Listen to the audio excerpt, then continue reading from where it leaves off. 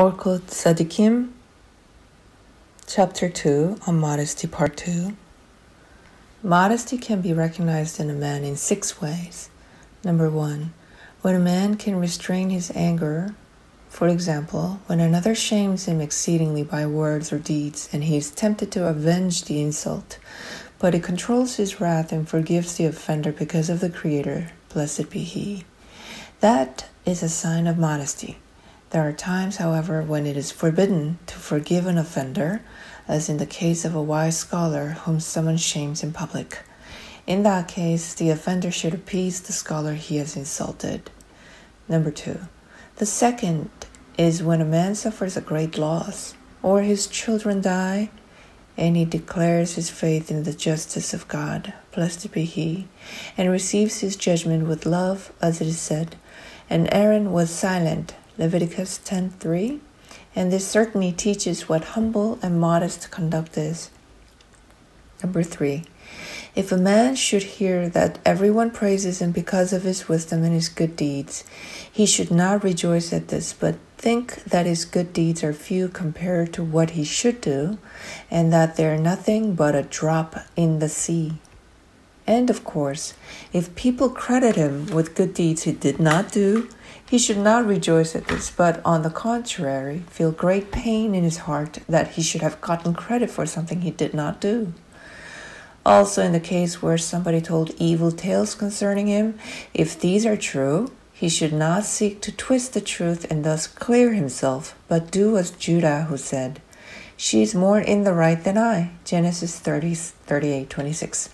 And he should not try to contradict the man that told these tales, nor should he hate him because he revealed the matter, but he should bow humbly before the Creator, blessed be He, that He has revealed a little of much that could have been revealed, in order to rebuke him and correct him, that he might return to God. Now, if what the man told about him is false, he should not shame the accuser or quarrel angrily with him. There was one of the sages about whom a man spoke evil falsely, and when the pious sage learnt of this, he sent the maligner a gift with this message inside: "You sent me a gift out of your merits, and now I reward you with this gift, which I send you herewith.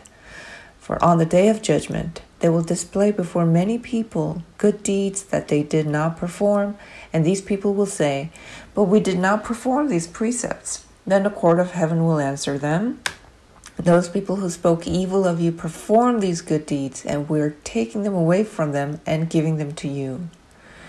And in the same way, they will show evil deeds to the wicked, evil deeds that those wicked people did not do.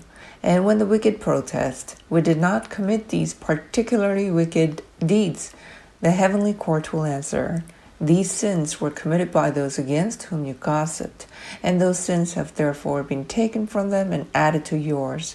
And this is the meaning of what is said, 'Render unto our neighbors who gossip against us sevenfold into the bosom of their reproach. Where would they have reproached thee, O Lord?' Psalm 79:12. For anyone who reviles a righteous man, it is as though he reviles the Lord, blessed be He. For the enemies of Israel are called the enemies of God in many places. In connection with speaking against the righteous, the Torah has warned us. Remember what the Lord your God did to Miriam on the journey, Deuteronomy 24:9. Thus, one who bears insult and is silent is recognized to be truly modest.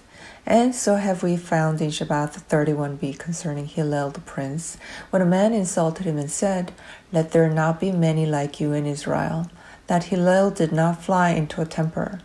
And there is a statement in the Midrash, 'No one can be called modest unless he can hear himself reviled and not answer, as if it is written, and Miriam and Aaron spoke against Moses,' and it does not say that Moses responded. And following this, it is written, 'And the man Moses was exceedingly modest.'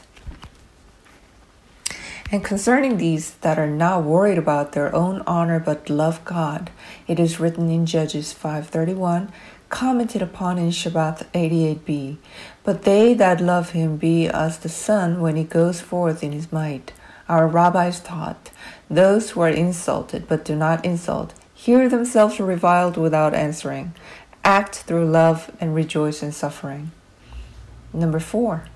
The fourth manifestation of true modesty is if the Creator, blessed be He, deals well with a man in giving him wealth and children, and also gives him great wisdom, understanding, and honor. That man should become even more modest and humble before the Creator, blessed be He, honor men, and do good to them more than before. As in the case of Abraham, when the Holy One, blessed be He, said to him, "Shall I hide from Abraham what I am about to do, since Abraham is to become a great and populous nation?" Genesis 18:17-18. Abraham responded, "And I am dust and ashes." Much of the wisdom and much of the wealth that we see multiplying in the hands of some people in this world come to them for one of 3 reasons. The first is as a goodness sent by the Holy One, blessed be He. The second is as a trial or temptation. The third is wealth acquired as an act of vengeance. The first reason, wealth and wisdom as the beneficence of God, can be evidenced by the fact that this rich man harms no man with his money, nor does the wise man use his wisdom to harm any man. And when this man with his wisdom and this man with his wealth add to the service of the Holy One, blessed be He, in accordance with their interest, then you may be sure that this wealth and wisdom come from the Holy One, blessed be He. The sign of wealth or wisdom as temptation is that the possessor of the wealth is occupied with guarding his wealth and is constantly concerned about losing his money and does not enjoy his wealth to obtain power or to consume what it buys. The possessor does no harm to anyone with his wealth, does not boast of it, but bothers constantly to gather more wealth and worries about guarding it. He does not give alms and does not show pity to the poor. He does not feed them and does not clothe them. And so it is with the wise man who devotes most of his wisdom to temporary worldly matters, desires to fill the needs of the moment, but does not use his wisdom for an evil or good purpose. These are certainly trials. And the third is wealth acquired and held as an act of vengeance.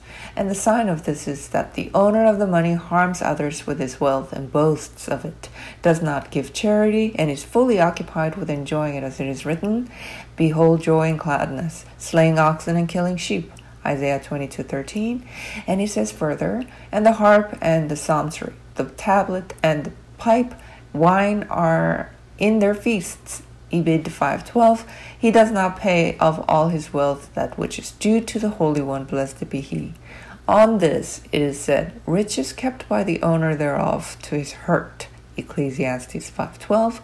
And thus it is with the wise when he schemes to do evil deeds and not good deeds with his wisdom, as it is written, "They are wise to do evil, but to do good they have no knowledge." Jeremiah 4:22.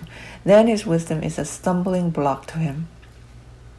Therefore, the intelligent person will do with his wealth and his wisdom the good he can, according to the extent of his wealth and wisdom, and will add to his modesty and humility, and his heart will not grow haughty. He will always worry whether this wealth is not his sole reward. Such a person belongs to those who fear that their wealth may destroy them, and of whom it is said, "But who instantly requites with distraction those who reject him." Deuteronomy 7:10.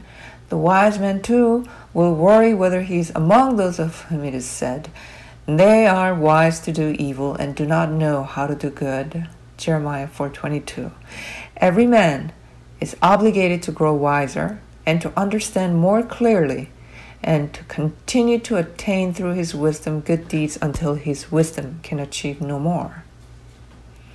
Number 5, the fifth way in which modesty could be recognized in a man is when he rebukes himself because of some evil he has done to someone through deeds or words, and although he has no need whatever of the friendship of that man and never expects to receive some benefit from him, he nevertheless voluntarily, without anyone urging him, goes to the person he has offended and asks his forgiveness, humbles himself before him, corrects what he has done wrong, and speaks words of supplication and pleading to him he has offended. This too is a sign of true modesty.